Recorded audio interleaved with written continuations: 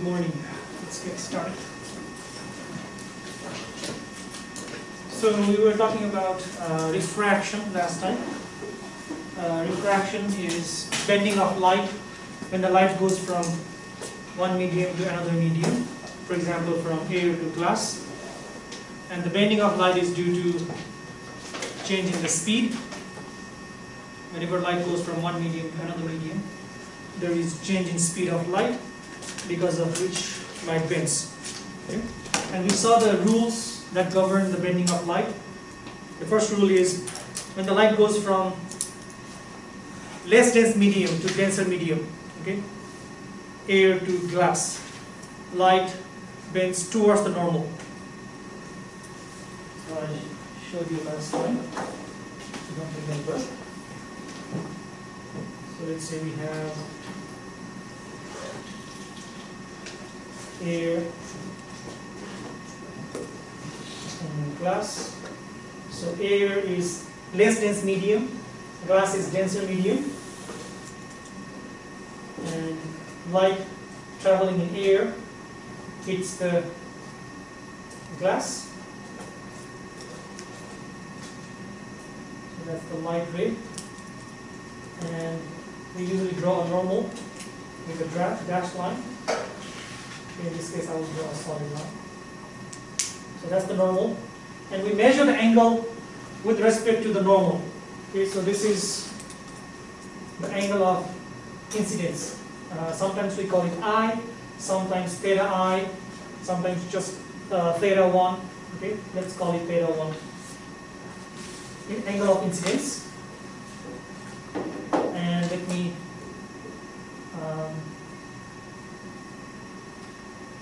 draw this normal all the way down. So that's the normal. And then the first rule is if the light is going from less dense to denser medium, it bends towards the normal. Instead of going straight like that, it bends towards the normal like this. Okay? That's the first rule. This is refracted ray or bent ray. This is incident ray. And the refractive index of air is, let's call it N1. If you don't remember, refractive index is ratio of speed of light in air or vacuum over speed of light in a medium. Okay, so this is the refractive index of, in this case, let's say it's glass, and G is the refractive index of glass. Then it would be speed of light in air. It could also be vacuum because they have almost same speed, and over speed of light in glass. Okay, this V is speed in the glass. Like that. If I want to write refractive index of water, then it would be speed of light in vacuum over speed of light in water. Okay, so this V is speed of light in water. It's the ratio of two speeds of light. So this is angle of refraction. We call this theta R, or sometimes R, or just theta 2. Okay, so this is the first rule. And the second rule is if the light is going from denser to less dense medium, from glass to air, okay, if the light hits the boundary between glass and air, so that's the incident light, and that's the incident angle in this case. Then light bends away from the normal. So if there were no different media, if the media were both same, both glass or air, they would just go straight. Okay, in absence of different medium, it would go straight. But because of the change in medium, in this case, it goes away from the normal. It travels like that. Okay? So instead of going straight like that, it's bending away from the normal. In this case, instead of going straight like that, it's bending towards the normal. And then we also talked about Snell's law. Snell's law is,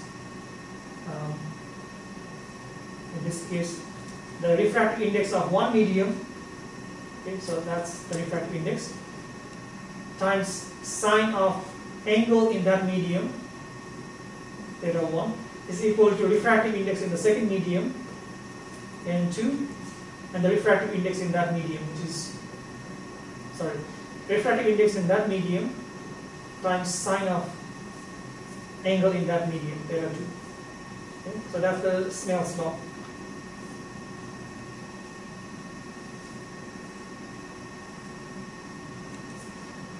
And this is true for both the cases, whether it's moving from less dense to denser or from denser to less dense. True. Okay, so in this case also, if you write this n1, then it will be n1 sine theta 1. If you write this n2, that will be n2. So in this case, this would be the angle. And then angle is always measured with respect to the normal. That's something you need to keep in mind. So n2 sine theta 2. Snell's law.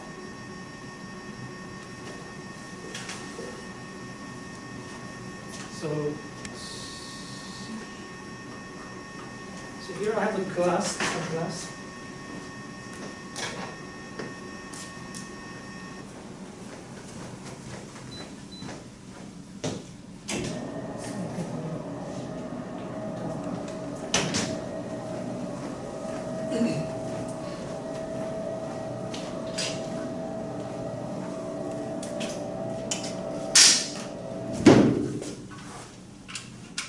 This is the source of light.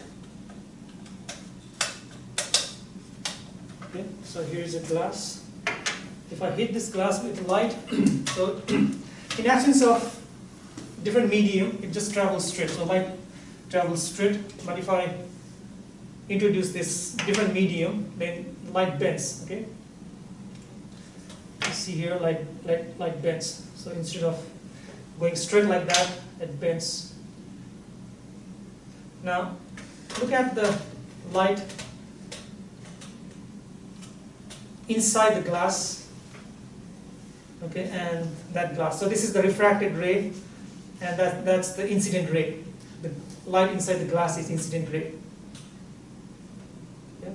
So as I increase the angle of incidence, the angle of refraction also increases. Okay? As I increase the angle of incidence, I'm increasing the angle of incidence, the angle of refraction also increases. So that's the angle of refraction. I mean, this is the refract. Draw a line here, normal. That will make it clearer. So that's the surface, and that's the normal.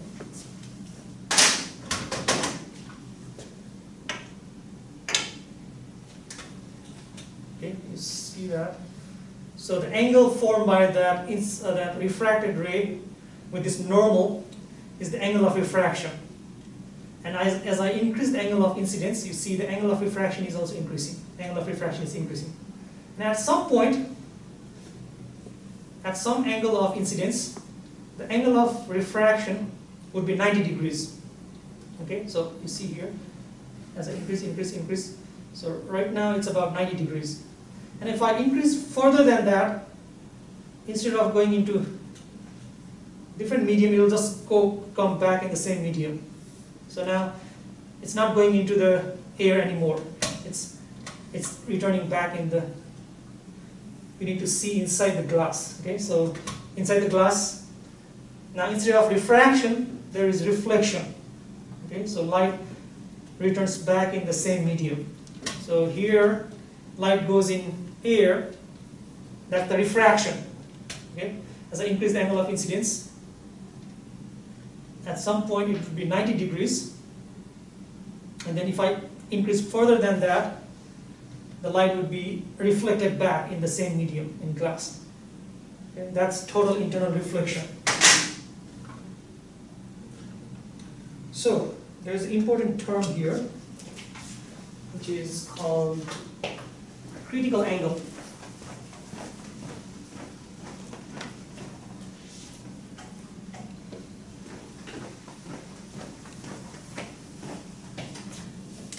here is my incident ray, and here is my refracted ray. So this is refracted ray, and that's my incident ray.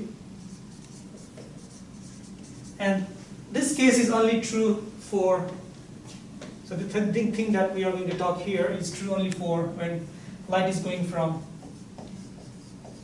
denser to less dense. Okay?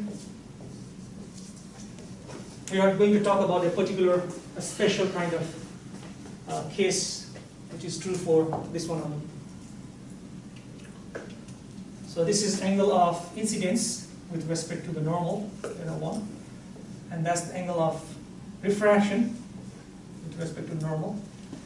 And I said, like I said before, if I increase this, so when I increase this angle, when I increase that angle, this angle also increases. Okay? So that angle also increases. That's theta 1, that's theta 2.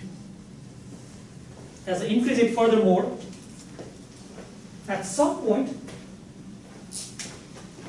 so as I increase this furthermore, let's try.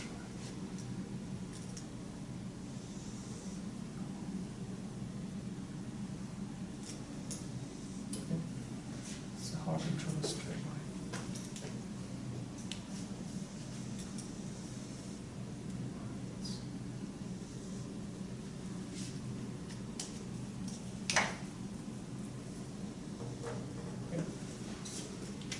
So now that's the new angle, let's still call it theta. Now this would, at this particular angle, this angle of refraction would move, or this refracted ray would move through the surface of this medium. Okay, it would move through the surface. In this case, this angle is 90 degrees. Okay. So this theta 1, which is angle of incidence, so the angle of incidence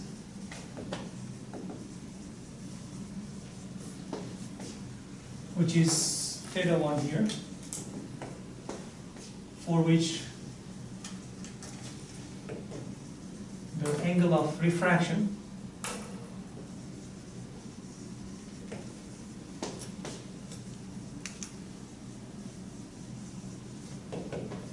theta 2 is 90 degrees, is called the critical angle.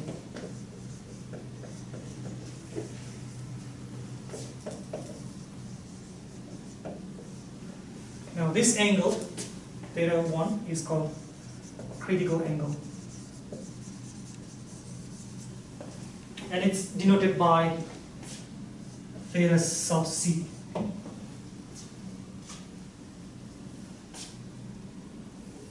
And if you further increase the angle, let's say if I increase more than theta c,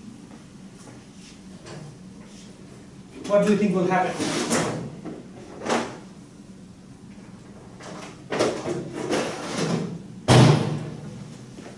If I increase it more than theta c,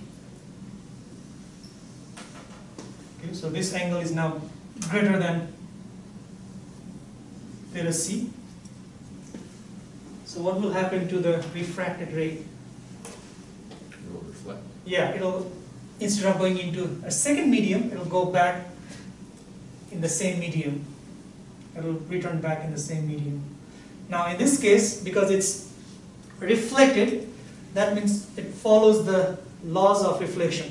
The laws of reflection is the angle of incidence must be equal to the angle of reflection. So it's now following the law of reflection, where this angle, let's call this theta, we should give a different name here, theta 2 prime. Okay? So this theta 2 prime would be equal to theta 1, because it's not refracted ray. This is now reflected ray. Okay? And this phenomenon is called total internal reflection. Okay? So when theta 2 is greater than theta c, the light is reflected in the same medium.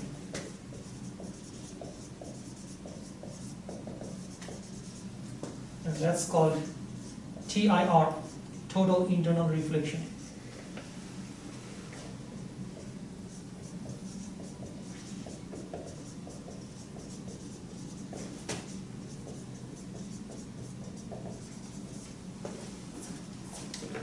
And it's very important phenomenon because this is applied in many real life applications.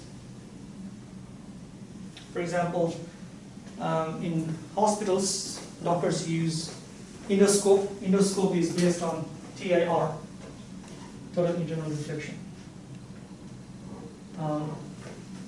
Nowadays, we use optical cable instead of those wire cable to get the internet connection. So that's also based on TIR. Here's my optical cable.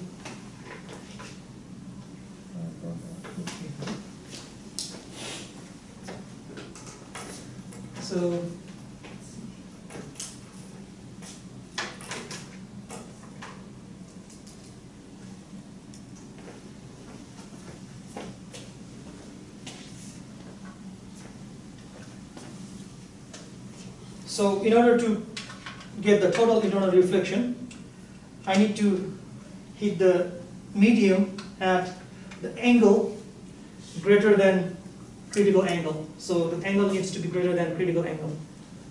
So for example, in this case, it's hard to see here. But if you see here, if I hit this medium by light, the light undergoes total internal reflection inside the glass, and it comes out from this end. Okay? So what happens is you have this medium. Okay, so you hit the medium with light at some angle that is greater than critical angle. So this angle is greater than critical angle. So instead of going outside, instead of refracting the light outside, it returns in the same medium. Okay? That's total internal reflection. And then this light ray is again reflected back in the same medium instead of refracting outside. So it's again reflected back, reflected back, reflected back, and your eyes see that. Or if it is optical cable, you send the signal in form of light. So they have this conversion thing, so they feed the electrical signal to that box. Okay? And then that electrical signal is converted to light. And then that light is fed into optical cable.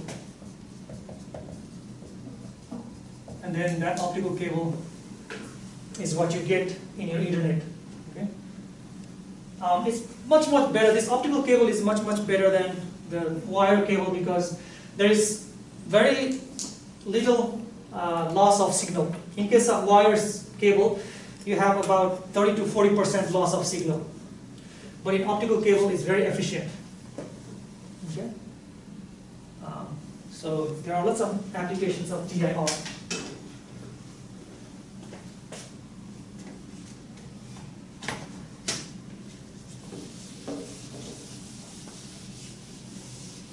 The reason diamond is expensive is because of this phenomenon, TIR. So what happens inside the diamond is, so you have this shape of diamond.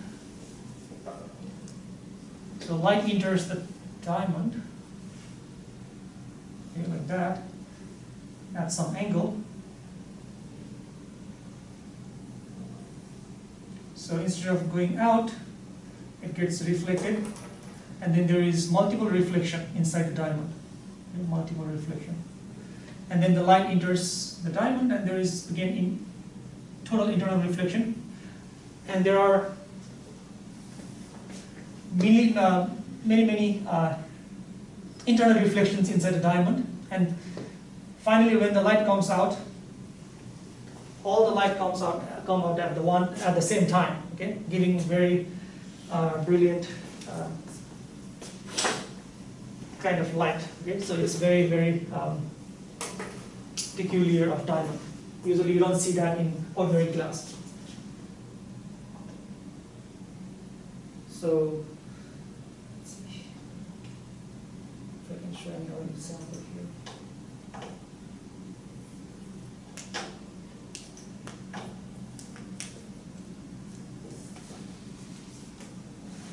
So let's look at a problem. So using this phenomena, we can find a refractive index of diamond. Okay, so let's say the refractive index of diamond is n. Okay. So what is the refractive index of diamond? Let's say, or even like glass. Let's say glass.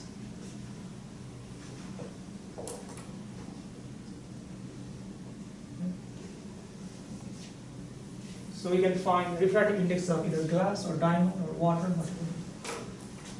So let's look at the problem.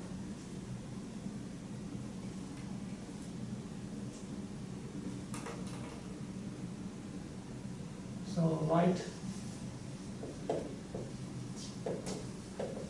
incident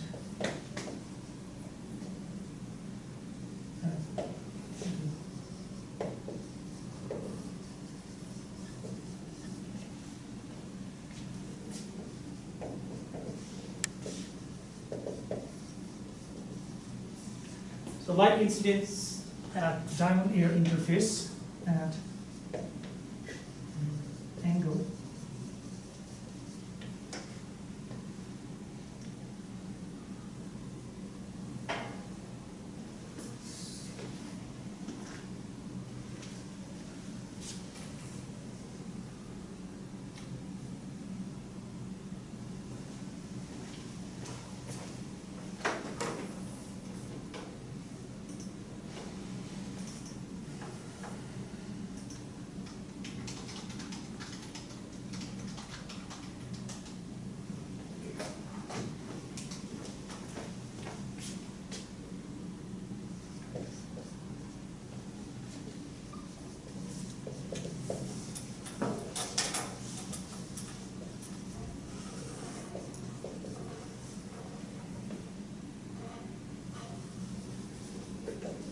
what is refractive index of diamond? So when you hit the diamond at 24 degrees, it undergoes TIR. So what is the refractive index of diamond?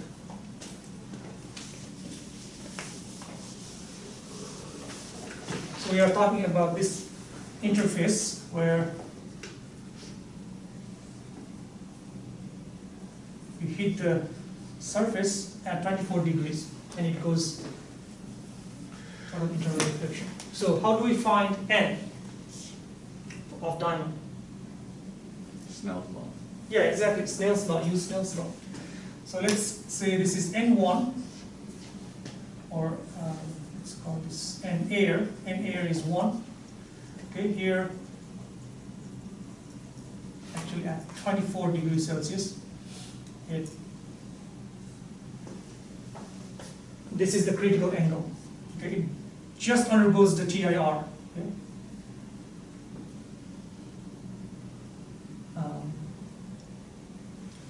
Let's modify.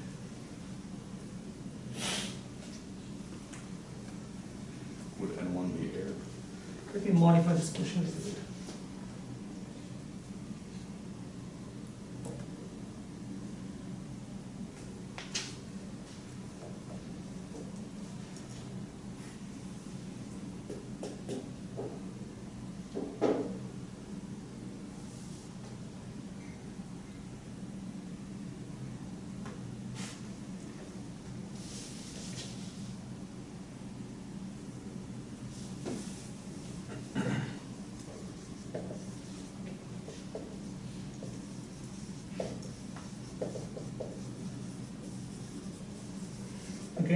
So at 24 degrees Celsius, it starts to undergo TIR.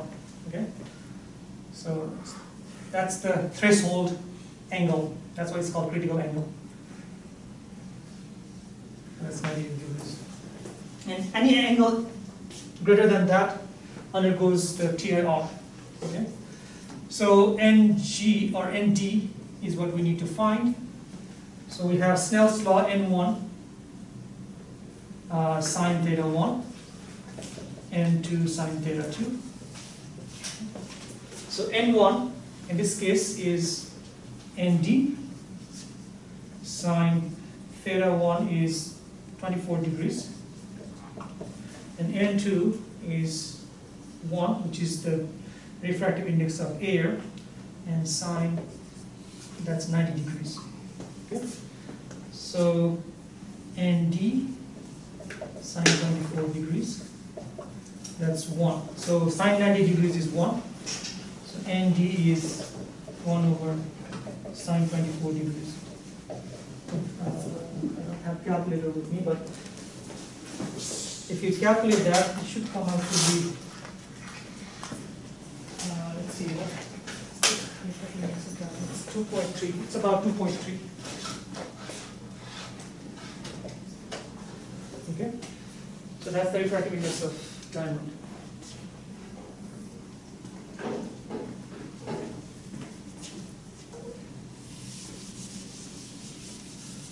Let's see another question here.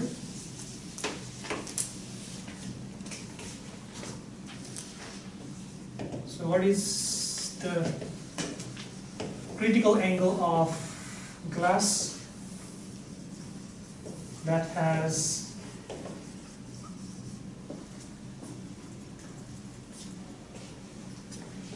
N of 1.5? So you have the refractive index of 1.5. What is its critical angle? Critical angle is again angle at which theta r is 90 degrees. Okay? Angle of refraction is 90 degrees. And we can find theta corresponding to that. So use the Snell's law. We have, again, this TIR is only, it occurs only when light goes from denser to less dense medium. So in this case, assume that the light is going from glass to air.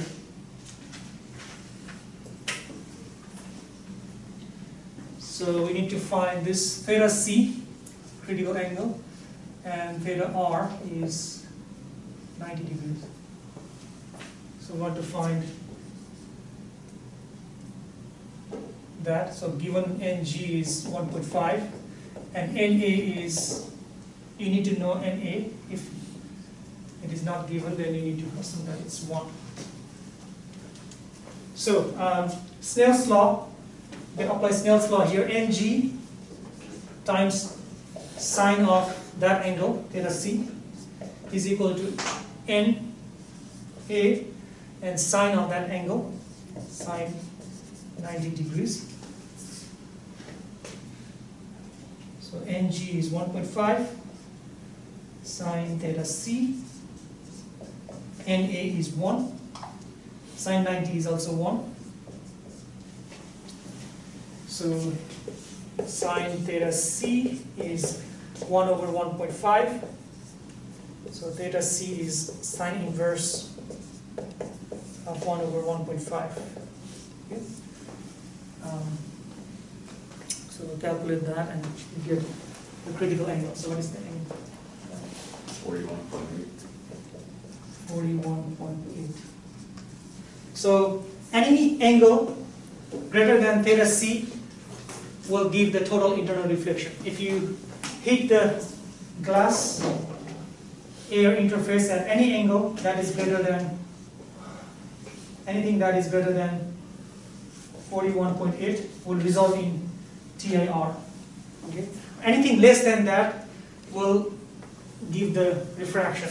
if your angle is less than, so if this is less than 41.8, then it will go in the second medium. But if it is greater than 41.8, then it goes TIR. Now you compare the critical angle for diamond and water. So glass. So glass has 41.8 and diamond has 24. So in diamond, when light hits above 24 degrees, then it goes TIR. So this is very small angle to go to TIR. So even with like very small angle, it can go TIR. That's why diamond is different from other material, because its critical angle is very low. At very small angle, light can go TIR. Whereas in glass, you need 41 degrees or 41.8 and greater to go to TIR.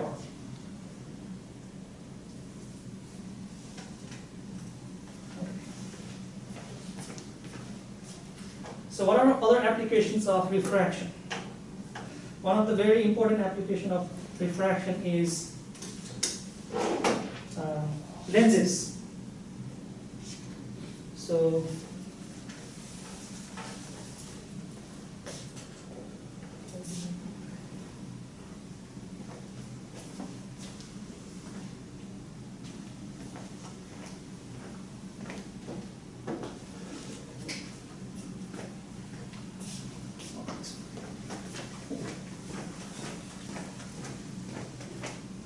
So we use lenses in many different real-life applications, like glasses, camera, telescopes, microscopes, and all those applications use lenses, and the lenses work on the basis of refraction. Okay, so there are two types of lenses, two basic types of lenses. They are convex and concave.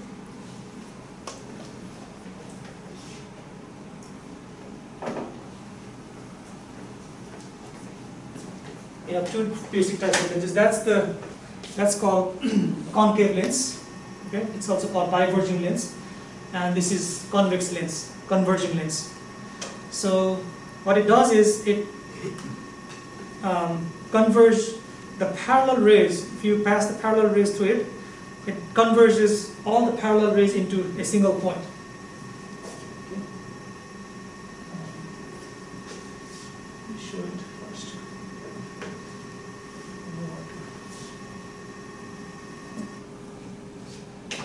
Let me show you how it converges the parallel rays. So I have parallel rays, see there. Okay, so if I place this in the path of these parallel rays, then this will converge all these rays into a single point. See there? That's the single point. So that's why it's called converging lens. So convex lens is a converging lens. Okay, whereas this is diverging lens, because it diverges the rays away from the focal point, from where it is coming from. So see here, it's diverging. It's not very clear here. You see these light rays. It's not exactly hitting at the middle. That's why you don't see it very clearly. So you see these rays; they are diverged by this.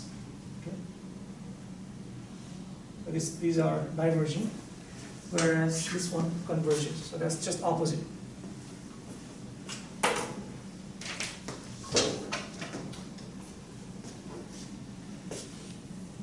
Now, their main function is to form images, but how they form the images, that's what we are going to talk now. So there are three rules that you need to remember to find out how they form the images.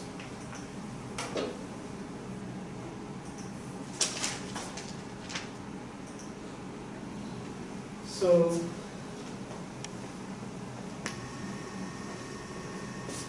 here's the converging lens,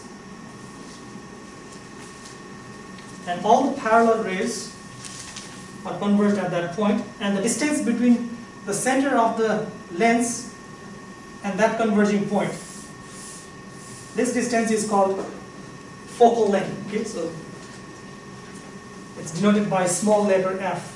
So small letter f is the focal length. That's the distance between the lens, center of the lens, and the focal point. With the diverging lens, you see the rays are diverged, and these diverged rays are, they appear to come from a fixed point here. They appear to come from this single point, and that point is called focal point in this in case of converging lens, or in case of diverging lens. Sorry. So if you produce these rays backward, they meet at a point. Okay, that's the focal point, and the distance between that point and the center of the lens is focal length. So that's the focal length. In this case, this is the focal length. Okay? So this distance is the focal length. So let's look at the three rules that we use to denote the image. So before we move on to the image formation, so let's look at this question. So which of these ray diagrams is possibly correct?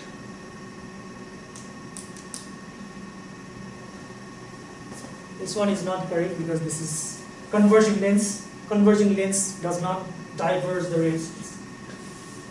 Instead of converging the rays, it's diverging, so that's not possible. Is this possible? Yeah. Look at this ray. Instead of going straight, it's going that way. Is it converged or diverged? Converging means it's converging this way. Okay? Do you think this ray is converged or diverged? Diverged, right? So this is not possible. Converging means it will be going like that, but it's diverged. So that's not possible. So this one is also diverged. That's not possible. That means this one. So this one is converged. That's also converged.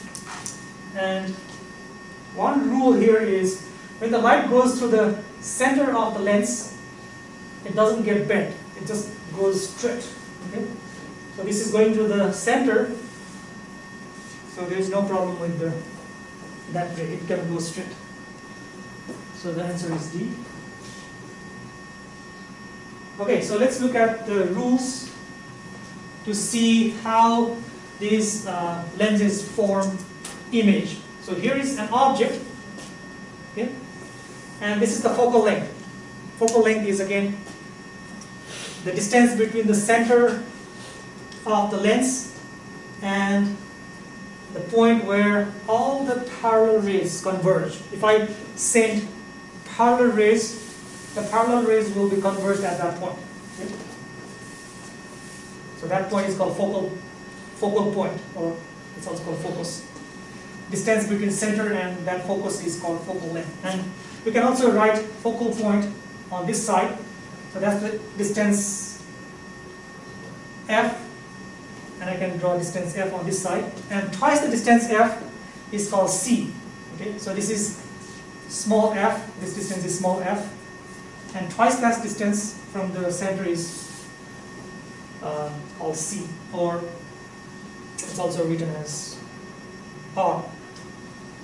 This is called center of curvature. Okay, focal point, center of curvature. Focal point, center of curvature.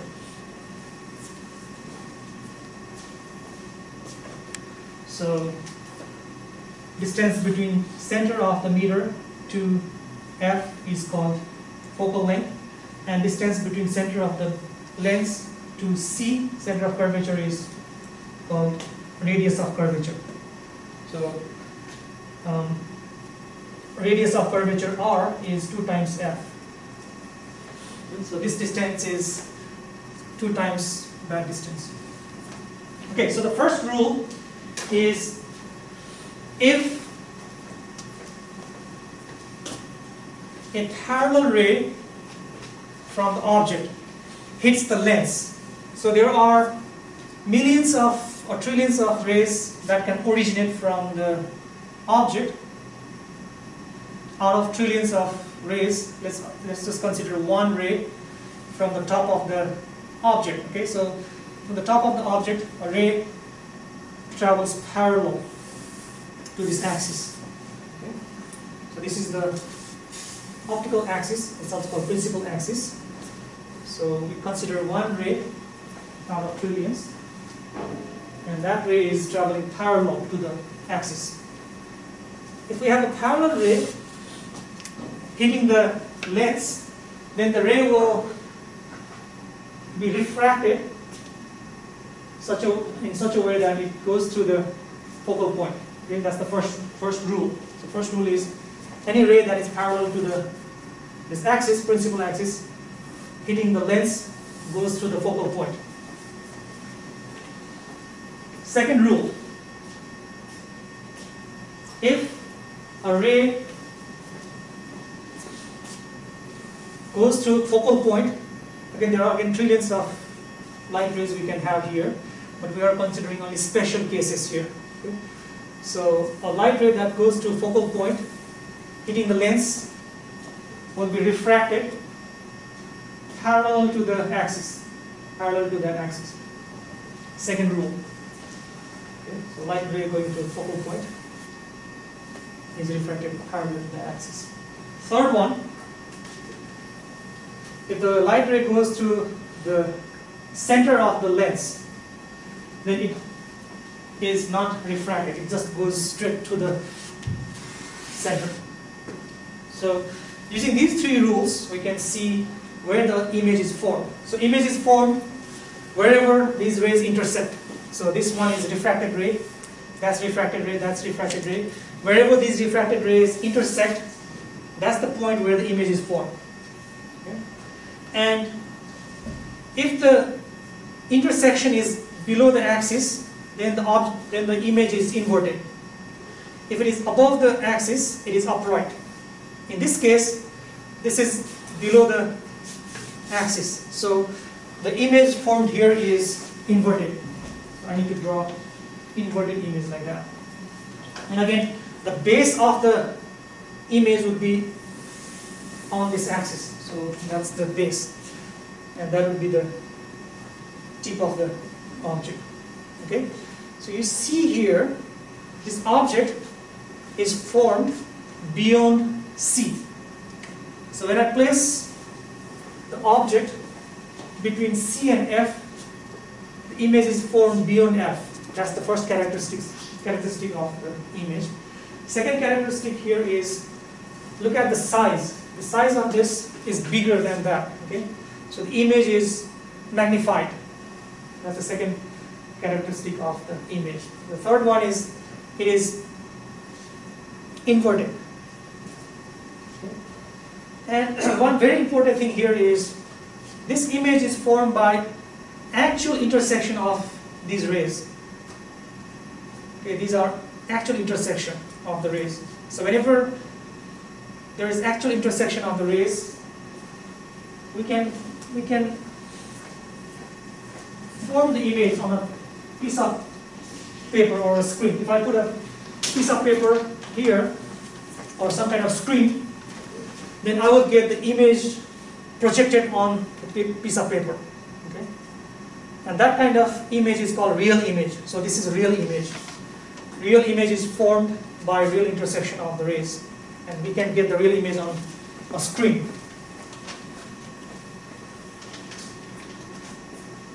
Now let's look at diverging lens. So here is a diverging lens.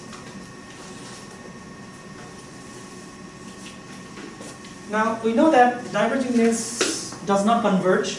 So if I hit the lens with a parallel ray it won't converge the light, unlike the convex lens. So it's going to diverge the ray. It diverges the ray in such a way that the ray would appear to come from this point. Okay, so this would be diverged, but it's diverged in such a way that it appears to be coming from F. What that means is like that. So this is the actual diverged ray, but this appears to be coming from that point. That's the first rule. Second rule, if this ray hits the lens pointing towards F, so this ray is pointing towards F and it hits at the lens. Okay, if the light hits at the lens pointing towards F, then it would be diverged parallel to the axis. So now this would be diverged. Diverged means, again, instead of going straight like that, it would be diverged. Okay, it would go above that. So this would be diverged parallel to that axis. So it's diverged. Now the third one is the same as the previous one. If it goes to the center of the lens, then it won't get bent. It will just travel straight. Okay? That's the third rule. Now, in order to form image on a piece of paper, if I put a piece of paper here, the image would be formed only if these refracted rays intersect. But these are diverging from each other. If I draw these rays far away here, they are diverging more and more. Okay? So they are diverging. So they will never meet on this part. That means you cannot get an image on a piece of paper or a screen. Okay? So what you need to do to get the image is you need to produce these rays backward. So you produce this one backward, and then this one also backward, this refracted ray. So we have this refracted ray. You produce it backwards. Okay? You produce this backward, like that, and produce this one also backward. So we have three refracted rays, this one, and this one. They all produce backward. If I do that, they will meet at a point. So in this case, they will meet at this point, okay, here. So if I produce it back, it's that. Produce this one back, that. Produce it back, that. So they meet at that point, and that's the point where the image is formed.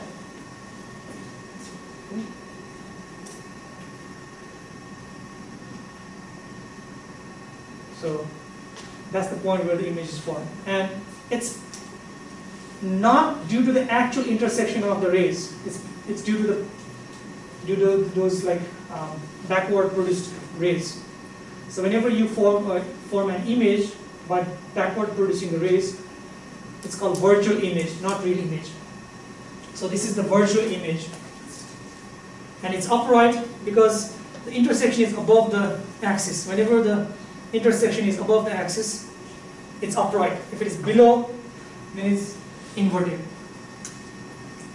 So the properties of image here is, the image is virtual, not due to the real intersection. That's the first one. Second one is it's upright because it's above the axis. It's smaller than the object. You can call it diminished. Okay. And it's formed not behind the lens. In the previous case, it was formed behind the lens, somewhere here. But in this case, it's formed in front of the lens. Okay.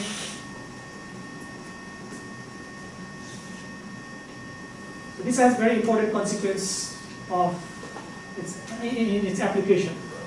We'll talk about that next time. I think we are out of time, so I'll stop at this point. We'll continue this next time.